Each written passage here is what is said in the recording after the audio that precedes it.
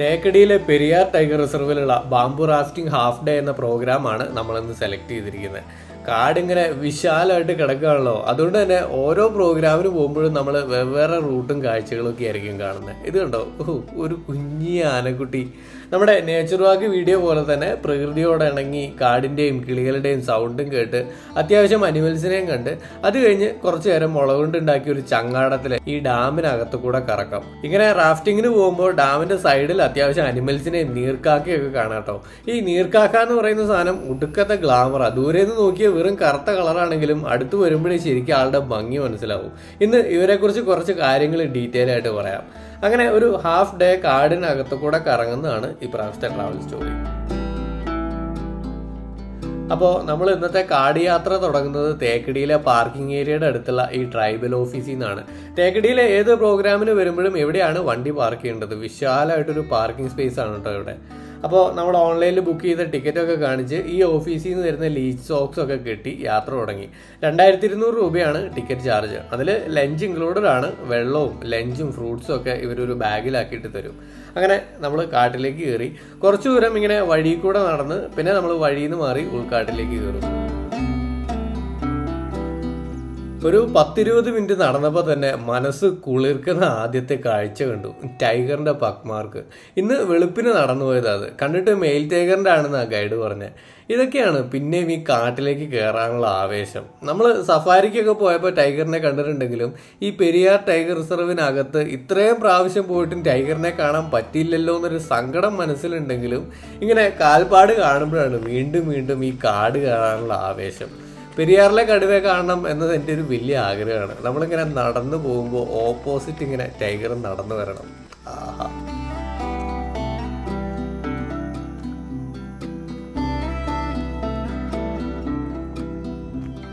ഇങ്ങനെ മുമ്പോട്ട് നടന്നു പോകുമ്പോൾ തന്നെ ആന കയറിപ്പോയതിൻ്റെ അടയാളങ്ങളൊക്കെ സൈഡിൽ കണ്ടു തുടങ്ങി.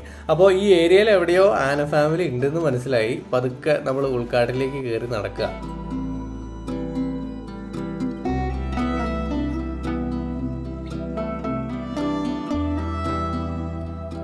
ഉടുമ്പ് അത്യാവശ്യം വലിയൊരു ഉടുമ്പാണ് കേട്ടോ. അടുത്തേക്ക് പോയപ്പോഴത്തേക്കും ശരം വിട്ടതുപോലെ പാഞ്ഞ് കാരണം ഇത്രേ കിട്ടിയുള്ളൂ. ഉടുമ്പുകൾ പല ഗണത്തിൽപ്പെട്ടിട്ടുണ്ടെങ്കിലും കേരളത്തിൽ പൊന്നുടുമ്പ് എന്ന് പറയുന്ന ഈ ഒരു ഉടുമ്പ് മാത്രമേ ഉള്ളൂ.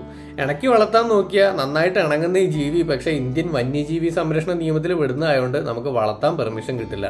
ഇതിന്റെ കയ്യും കാലും നഖമൊക്കെ നല്ല ബലമുള്ളതായതുകൊണ്ട് എവിടെ അള്ളി പിടിച്ചിരിക്കാൻ പറ്റും. അതുകൊണ്ട് പണ്ട് കള്ളന്മാർ ഇവരെ ഉപയോഗിച്ചിട്ടും വലിയ മതിലിന്റെയും വീടിന്റെയൊക്കെ മുകളിലേക്ക് കയറാറുണ്ട് എന്നൊക്കെ പറയാറുണ്ടെങ്കിലും ഒരു മനുഷ്യനെ താങ്ങാനും മാത്രം ബലമൊന്നും ഇവർക്ക് ഇല്ല എന്നുള്ളതാണ് വാസ്തവം.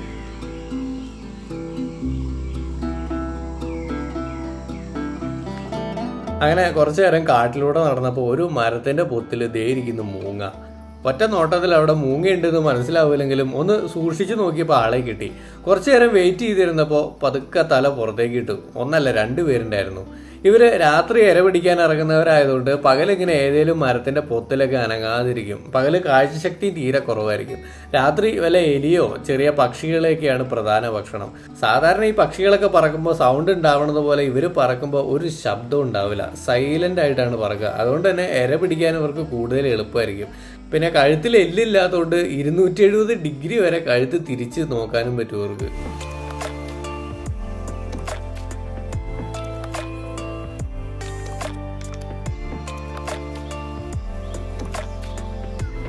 ചെറിയൊരു മ്ലാവിൻ്റെ കുഞ്ഞ.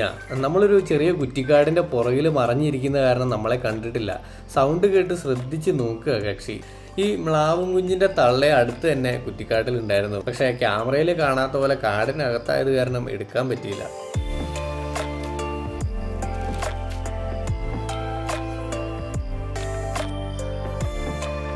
ഇനി നമുക്ക് കുറച്ചു നേരം കാടിനെ കേട്ട് നടക്കാം. രാവിലത്തെ കിളികളുടെ സൗണ്ടും ഒക്കെ കേട്ട് ഒരു ഇളം വെയിലൊക്കെ കൊണ്ടിട്ടൊരു നടത്തം.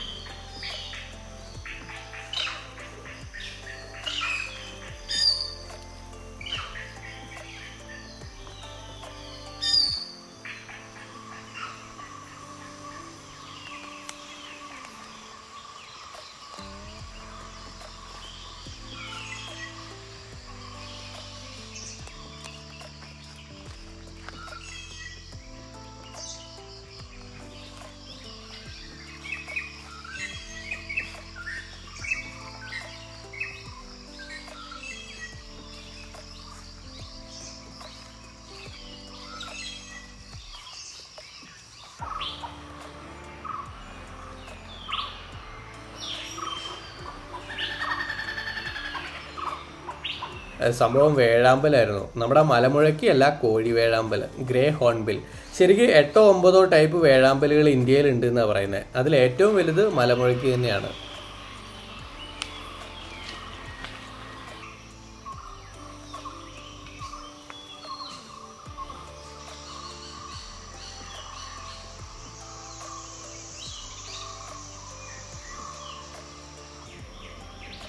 നമ്മൾ ആ നേച്ചർ വാക്ക് വീഡിയോയിൽ പറഞ്ഞ പോലെ തന്നെ തേനീച്ചക്കൂട് പുതിയ അടയുണ്ടാക്കിക്കൊണ്ടിരിക്കുക.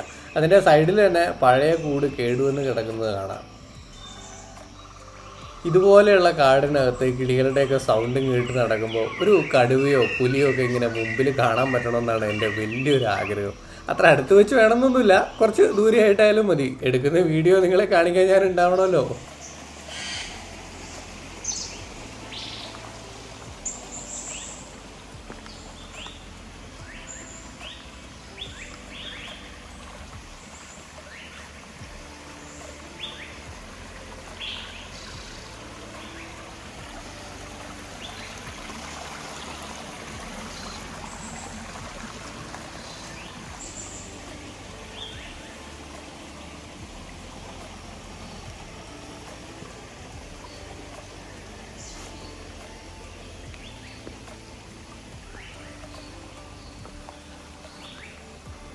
അങ്ങനെ ഇവിടെ എത്തിയപ്പോഴത്തേക്കും നമുക്ക് ആനയുടെ മണം കിട്ടി.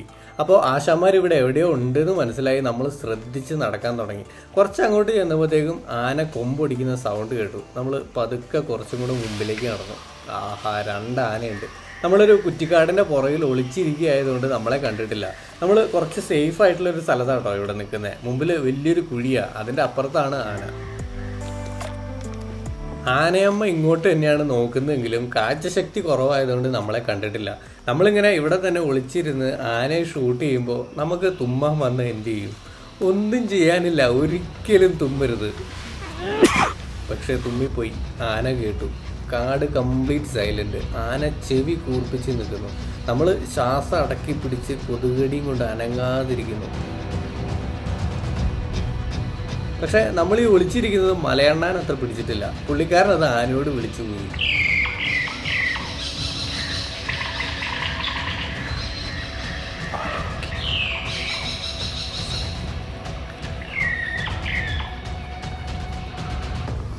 പക്ഷെ നമ്മൾ ഓടിയില്ല, അവിടെ തന്നെ ഇരുന്നു. ഒരു 5 മിനിറ്റ് അനങ്ങാതെ അവരെ ശല്യപ്പെടുത്താതെ അവിടെ തന്നെ നിന്നപ്പോൾ അവരും ഒന്നടങ്ങി. എന്നാലും നമ്മൾ അവിടെ തന്നെ ഉണ്ടോയെന്ന് ആശാനിങ്ങനെ ഇടയ്ക്ക് മണം പിടിച്ച് നോക്കുന്നുണ്ട്.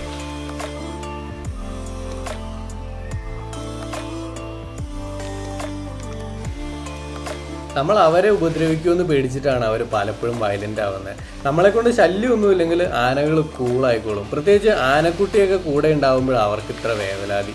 പേടിയൊക്കെ മാറിയപ്പോൾ അവർ കൂളായി ഫുഡിങ്ങിൽ കോൺസെൻട്രേറ്റ് ചെയ്യുക.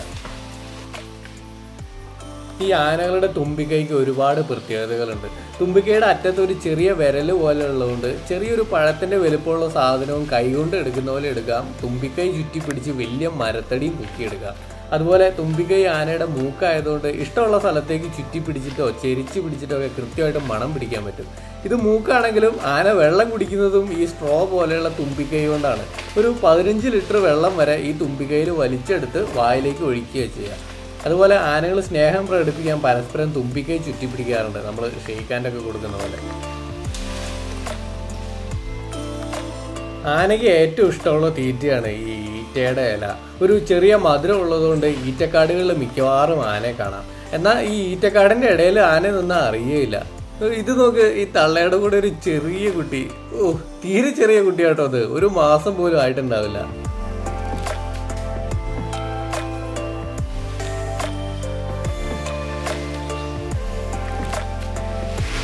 ഇത് കണ്ടോ, തള്ളയാന വാലും കാലും ഒക്കെ വെച്ച് ഏതു നേരവും കുട്ടി കൂടെയില്ലേന്നിങ്ങനെ തൊട്ടു നോക്കുന്നത്. ഇത്രയും വലിയ ശരീരം ആയതുകൊണ്ട് ആനയ്ക്ക് പുറകിലുള്ളത് കാണാൻ പറ്റില്ലല്ലോ. അതുകൊണ്ട് എപ്പോഴും ആനക്കുട്ടി ഇങ്ങനെ വാലും കൊണ്ട് ചേർത്ത് നിർത്തിയേ നടക്കുകയുള്ളൂ.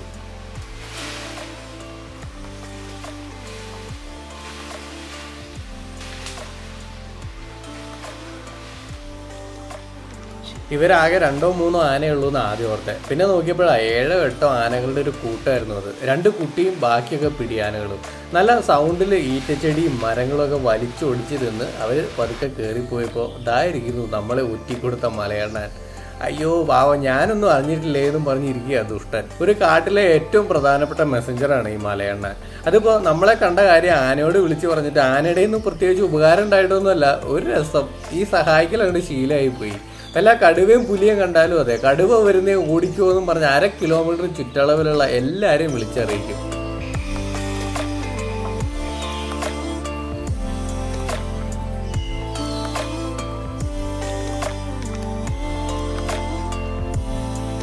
അവിടുന്ന് പതുക്കെ മുമ്പിലേക്ക് കടന്ന് കുറച്ച് പോയപ്പോൾ ഒരു മുളയുടെ മുകളിൽ കുരങ്ങന്മാരിയ്ക്കുന്നുണ്ട്. വെറുതെ അതിന് ഷൂട്ട് ചെയ്തുകൊണ്ടിരിക്കുമ്പോഴാണ് കുറച്ച് ദൂരെ നിന്നൊരു സൗണ്ട്. നമ്മുടെ മലമുഴക്കി വേഴാമ്പലാണ്. നല്ല ഉയരത്തിലൊരു മരക്കൊമ്പിൻ്റെ ഇടയിൽ മറഞ്ഞിരിക്കുന്ന കാരണം നല്ല വിഷ്വൽസ് ഒന്നും എടുക്കാൻ പറ്റിയില്ല. പക്ഷേ നമ്മുടെ വാച്ച് ടവർ സ്റ്റോറിയിൽ ഞാൻ പറഞ്ഞായിരുന്നല്ലോ അവരുടെ സൗണ്ട് ഒരു ദിവസം ഞാൻ കേൾപ്പിക്കാമെന്ന്. അത് ഇന്ന് കേൾക്കാം.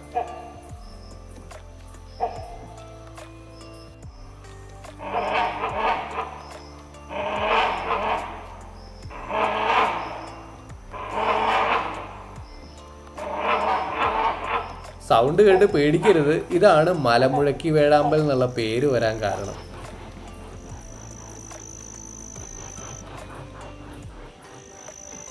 ഇതാണ് അവർ പറക്കുന്ന സൗണ്ട്.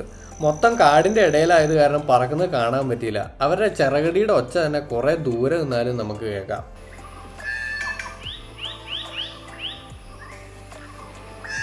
പിന്നെ നമ്മൾ ബാംബു റാഫ്റ്റിംഗ് ഫുൾ ഡേ എന്ന പ്രോഗ്രാമിൻ്റെ വീഡിയോ ഓൾറെഡി ചെയ്തായിരുന്നല്ലോ.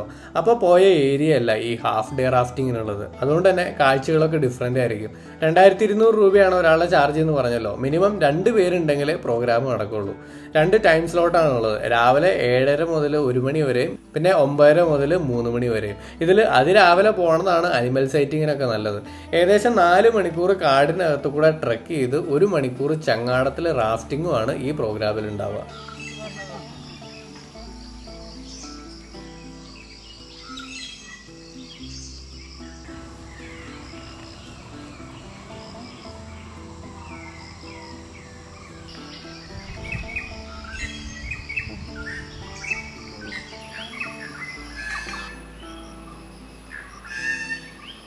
ഇത് ഓലഞ്ഞാലിയുടെ ഇനത്തിൽപ്പെട്ട പക്ഷിയാണ്, കാട്ടുഞ്ഞാലി എന്നാണ് പറയുക. അങ്ങനെ നമ്മൾ ക്യാമ്പിൽ എത്താറായി. ഇവിടെ ഫോറസ്റ്റ് വാച്ചർമാർ സ്റ്റേ ചെയ്യുന്ന ഒരു ബിൽഡിംഗ് ഉണ്ട്. അവിടെ നിന്നാണ് പിന്നെ റാഫ്റ്റിംഗ് തുടങ്ങുന്നത്. ശരിക്കും നമ്മൾ ട്രെക്കിങ് തുടങ്ങിയ സ്ഥലം മുതൽ ഈ ക്യാമ്പ് വരെ വണ്ടി വരാനുള്ള വഴിയുണ്ട്. കുറച്ചു ദൂരം ഈ വഴി കൂടെ വന്ന് പിന്നെ കാടിനകത്തേക്ക് കയറി നടന്ന് പിന്നെ തിരിച്ച് ഈ വഴിയിലേക്ക് തന്നെ എത്തും. അത് ഓരോ പ്രാവശ്യം പോണതും ചിലപ്പോൾ സെയിം റൂട്ട് ആയിരിക്കില്ല. അങ്ങനെ നമ്മൾ ക്യാമ്പ് സ്റ്റേഷനിലെത്തി. ആന വരാതിരിക്കാൻ ചുറ്റും ട്രെഞ്ചൊക്കെ കുഴിച്ച് അതിനകത്തൊരു ബിൽഡിങ്. ഇവിടെ ഒരു 15 മിനിറ്റ് ഇരുന്ന് റെസ്റ്റ് എടുത്ത് നമ്മൾ കൊണ്ടുവന്ന ബ്രേക്ക്ഫാസ്റ്റ് ഒക്കെ കഴിച്ച് കുറച്ച് കഴിയുമ്പോൾ റാഫ്റ്റിംഗ് സ്റ്റാർട്ട് ചെയ്യും. ഞാൻ ഫുഡ് എടുത്തിട്ടില്ലായിരുന്നു. ഓൾറെഡി ക്യാമറ ബാഗ് കയ്യിലുണ്ടായിരുന്നുകൊണ്ട് അവർ തന്ന പഴവും ഓറഞ്ചും ആപ്പിളും ഒക്കെ മാത്രം എടുത്തിട്ട് ഫുഡ് തിരിച്ചു കൊടുത്തു. അതിൻ്റെ പ്രധാന കാരണം അവർ തരുന്ന പാത്രത്തിൻ്റെ കനം തന്നെയാണ്. അത് ചുവന്നുകൊണ്ട് നടക്കാൻ വയ്യ. ഇതാണ് നമുക്ക് പോകാനുള്ള ചങ്ങാടം. നമ്മുടെ കൂടെ വന്ന ഗൈഡ് തന്നെയാണ് തുഴയുന്നത്. 2 പേരും ഉണ്ടാവും. നമ്മുടെ തേക്കടിയിൽ വരുന്നവർ മിക്കവാറും പേര് ബോട്ടിംഗ് ഒക്കെ ചെയ്യുന്നുണ്ടാവും. പക്ഷേ ഈ ചങ്ങാടത്തിലുള്ള കറക്കം പലരും ട്രൈ ചെയ്തിട്ടുണ്ടാവില്ല. ഇതൊരു നല്ല എക്സ്പീരിയൻസ് ആണ് കേട്ടോ. അങ്ങനെ നമ്മൾ റാഫ്റ്റിൽ കയറി ഫ്രണ്ട് സീറ്റിൽ തന്നെ ഇരുന്നു. ഇനി കുറച്ചു നേരം ഈ തടാകത്തിലെ കാഴ്ചകൾ കാണാം.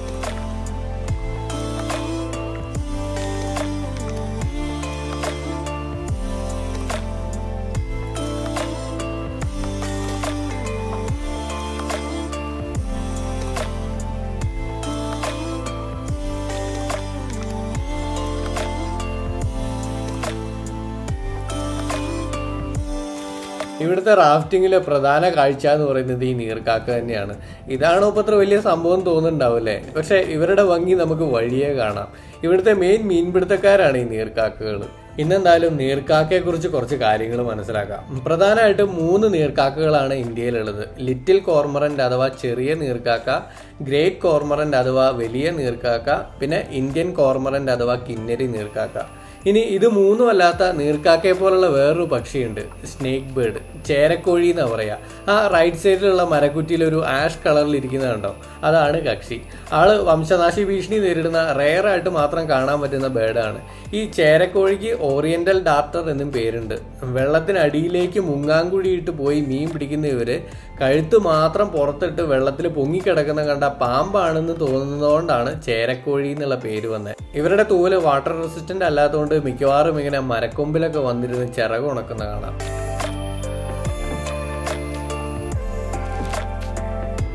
ഇതാണ് നമ്മൾ ആദ്യം പറഞ്ഞ ലിറ്റിൽ കോർമറന്റ് അഥവാ ചെറിയ നീർക്കാക്ക. ചേരക്കോഴിയോട് ചെറുതായിട്ട് സാമ്യമുണ്ടെങ്കിലും ഇത് കുറച്ചും കൂടെ ചെറുതായിരിക്കും. പൊതുവെ എല്ലാ കായലിലും കുളത്തിലൊക്കെ കാണുന്ന ഈ ചെറിയ നീർക്കാക്കയെ കാക്കത്താറാവ് എന്ന് വിളിക്കാറുണ്ട്. മീൻ തന്നെയാണ് ഇവരുടെ പ്രധാന ഭക്ഷണം. ഒരു നവംബർ മുതൽ മാർച്ച് വരെയൊക്കെയാണ് ഇവർ മുട്ടയിടുന്ന കാലം. ഇവർ പിന്നെ സൗത്ത് ഇന്ത്യയിൽ മാത്രമാണ് അങ്ങനെ കാണാറുള്ളൂ. അടുത്തതാണ് ഗ്രേറ്റ് കോർമറന്റ് അഥവാ വലിയ നീർക്കാക്ക. സൈസ് കുറച്ച് വലുതായിരിക്കുന്നത് മാത്രമല്ല, നീർക്കാക്കകളിൽ ഏറ്റവും സുന്ദരനാണ് അവൻ. ദൂരെ നിന്ന് കണ്ടാൽ തോന്നില്ലെങ്കിലും ഫോട്ടോ എടുത്ത് സൂം ചെയ്ത് നോക്കിയാലേ ആശാന്റെ സൗന്ദര്യം മനസ്സിലാവുള്ളൂ. മിക്കവാറും വെള്ളത്തിന് അടുത്ത് തന്നെയുള്ള ഏതെങ്കിലും ഒരു മരക്കൊമ്പിൽ കൂടുവയ്ക്കുന്ന ഇവരിൽ മെയിലിനെയും ഫീമെയിലിനെയും ഒന്നും അങ്ങനെ പെട്ടെന്ന് കണ്ടാൽ തിരിച്ചറിയില്ല. മുട്ടയിട്ട് അടയിരിക്കുന്നതിനങ്ങനെ പ്രത്യേകിച്ച് സമയവും ഇല്ല. പിന്നെ ഈ ചേരക്കോഴി ഒഴികെയുള്ള ഈ 3 നീർക്കാക്കകളുടെയും ചിറക് വാട്ടർ റെസിസ്റ്റന്റ് ആണ്. വെള്ളം നനഞ്ഞാലും ഒന്ന് കുടഞ്ഞു കളഞ്ഞാൽ പൊക്കോളൂ.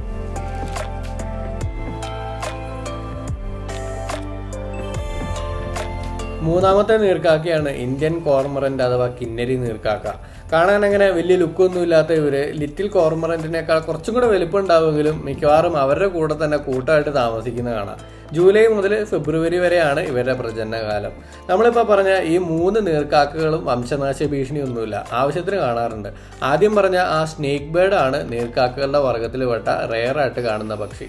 അങ്ങനെ ഇപ്രാവശ്യം നമ്മൾ ഇന്ത്യയിലുള്ള 3 നീർക്കാക്കകളെ കുറിച്ചും പഠിച്ചു. ലിറ്റിൽ കോർമറൻ, ഗ്രേറ്റ് കോർമറൻ, ഇന്ത്യൻ കോർമറൻ, പിന്നെ സ്നേക്ക് ബേർഡ് എന്ന ഓറിയന്റൽ ഡാർട്ടർ. ഇതാ ഒരു കൂട്ടം മ്ലാവുകൾ വെള്ളത്തിന്റെ സൈഡിൽ നിൽക്കുന്നുണ്ട്. ഇപ്പോൾ ഡാമിൽ കുറച്ച് വെള്ളം കയറി കിടക്കുക. മുല്ലപ്പെരിയാറിൽ വെള്ളം കുറവാണെങ്കിൽ ചിലപ്പോൾ കാട്ടിയോ കരടിയോ ചെങ്കീരിയോ ഒക്കെ ഇവിടെ വെള്ളത്തിന്റെ സൈഡിൽ വന്ന് നിൽക്കുന്ന കാണാം.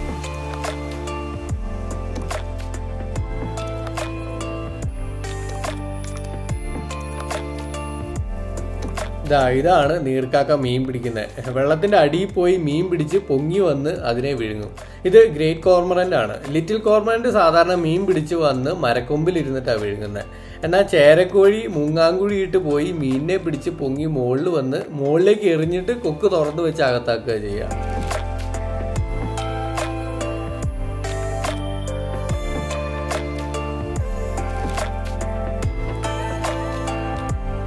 അവിടെ ആ മലയുടെ മുകളിൽ ദൂരെ കാട്ടികളിൽ നിന്ന് മേയുന്നുണ്ട്. 5-8 ഉണ്ട്, പക്ഷെ ദൂരെ ആയതുകൊണ്ട് അത്ര ക്ലിയർ അല്ല.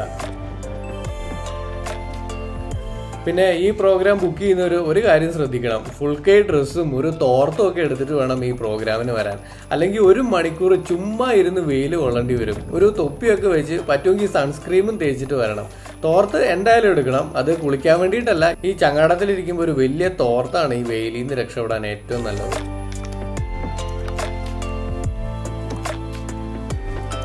ഇപ്പോൾ നമ്മൾ ഈ പെരിയാർ ടൈഗർ റിസർവിലെ ഒട്ടുമിക്ക പ്രോഗ്രാംസും കവർ ചെയ്ത് കഴിഞ്ഞു എന്ന് തോന്നുന്നു. ഇനി ടൈഗർ ട്രെയിലാണ് ചെയ്യാനുള്ളത്. അത് കുറച്ച് വെള്ളമൊക്കെ ഒന്ന് ഇറങ്ങി കഴിഞ്ഞിട്ട് ഒരു ഫെബ്രുവരി ഒക്കെ ആകുമ്പോൾ ചെയ്യാനാണ് പ്ലാൻ. അപ്പോഴാണ് ആനിമൽ സൈറ്റിങ്ങിനൊക്കെ ഒന്നും കൂടെ ചാൻസ്. പിന്നെ ഇവിടെയുള്ള എന്തെങ്കിലും പ്രോഗ്രാമിനെ കുറിച്ച് എന്തെങ്കിലുമൊക്കെ ഡൗട്ട് ഉണ്ടെങ്കിൽ ചോദിക്കാൻ അവരെ നമ്പർ ഞാൻ ഡിസ്ക്രിപ്ഷനിൽ കൊടുത്തേക്കാം. എന്നിട്ടും സംശയം ബാക്കിയാണെങ്കിൽ എനിക്ക് ഇൻസ്റ്റഗ്രാമിൽ മെസ്സേജ് അയച്ചാലും മതി. അങ്ങനെ ബാംബു റാഫ്റ്റിംഗ് കഴിഞ്ഞ് നമ്മൾ തിരിച്ചു വന്നു. ഇന്നിപ്പോൾ എൻ്റെ കൂടെയുള്ള ഒരു 4 പേരും ഫോറിനേഴ്സ് ആയിരുന്നു. ഇവിടുത്തെ വാച്ച് ടവർ സ്റ്റേ അടക്കം മിക്ക പ്രോഗ്രാമും ബുക്ക് ചെയ്യുന്നത് മലയാളികളെക്കാൾ കൂടുതൽ ഫോറിനേഴ്സ് ആയിരിക്കും. ട്രിപ്പ് കഴിഞ്ഞ് പോകുമ്പോൾ വണ്ടർഫുൾ എക്സ്പീരിയൻസ് എന്നൊക്കെ പറഞ്ഞ് ഭയങ്കര സന്തോഷത്തിൽ അവർ പോകുന്ന കാണാം. നമ്മൾ മലയാളികൾ ഈ പ്രോഗ്രാമൊക്കെ എക്സ്പ്ലോർ ചെയ്യുന്നത് വളരെ കുറവാണ്. അതെന്താണാവോ? ഈ കാട് മാത്രമല്ലാതെ കുറേ വ്യൂ പോയിന്റും വെള്ളച്ചാട്ടങ്ങളും അടിപൊളി റിസോർട്ടുകളൊക്കെയുള്ള ഈ തേക്കടിയെ മലയാളികൾ ശരിക്കും എക്സ്പ്ലോർ ചെയ്യാൻ തുടങ്ങിയിട്ടില്ല എന്ന് പറയുന്നത് ശരി. അതാണ് നമ്മൾ വാച്ച് ടവറിൽ സ്റ്റേ ചെയ്തപ്പോൾ നെക്സ്റ്റ് ഡേ രാവിലെ ട്രെക്ക് ചെയ്ത് കയറിയ മല. ആ മലയുടെ അപ്പുറത്തുനിന്നായിരുന്നു നമ്മൾ നടന്ന് കയറി വന്നത്. വാച്ച് ടവറിന്റെ സെക്കൻഡ് എപ്പിസോഡ് ആരെങ്കിലും കാണാൻ വിട്ടുപോയിട്ടുണ്ടെങ്കിൽ തീർച്ചയായിട്ടും കാണണം കേട്ടോ. ഒരിക്കലും മറക്കാൻ പറ്റാത്തൊരു കിടിലൻ എക്സ്പീരിയൻസ് ആയിരുന്നു ഇത്.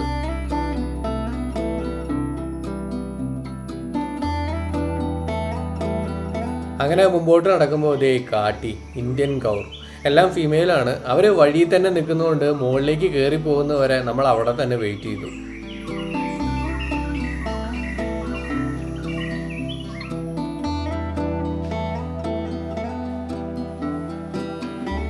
അവർ പതുക്കെ കയറി പോയപ്പോൾ നമ്മൾ പിന്നെയും നടക്കാൻ തുടങ്ങി.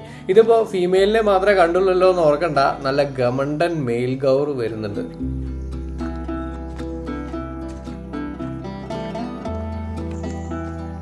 തിരിച്ചു നടന്ന് നമ്മൾ എത്താറായപ്പോൾ ദേ കാട്ടിന്നൊരു കാട്ടി ഇറങ്ങി വരുന്നു. ഒരു ഉശിരൻ മെയിൽ ഗൗറാണ്. ആളൊറ്റയ്ക്കാ.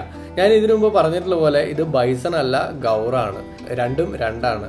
ഇവരുടെ ദേഹത്ത് ഇങ്ങനെ ചെള്ളോ അട്ടയൊക്കെ കടിക്കുമ്പോഴാണ് ഇങ്ങനെ ചൊറിയാൻ വേണ്ടി മരത്തിൽ വന്ന് ഉരയ്ക്കുന്നത്.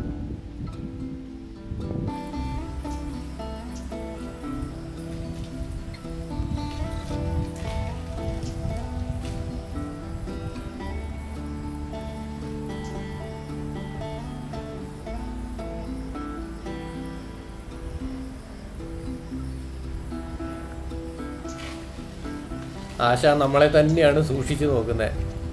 ഇവിടെ നിൽക്കുന്നത് പുള്ളിക്ക് അത്ര ഇഷ്ടമായില്ല എന്ന് തോന്നുന്നു. ഇവർ പൊതുവെ അക്രമകാരിയൊന്നും അല്ലെങ്കിലും റയറായിട്ട് ചിലപ്പോൾ ആക്രമിക്കാനും ചാൻസ് ഉണ്ട്. ഈ പശുവും കാളയൊക്കെ പൊതുവെ ആക്രമിക്കില്ലെങ്കിലും റയറായിട്ട് ചിലപ്പോൾ പശുവൊക്കെ കുത്താൻ വരാറുണ്ടല്ലോ, അതുപോലെ. എന്നാ ഒരു സൈസല്ലേ.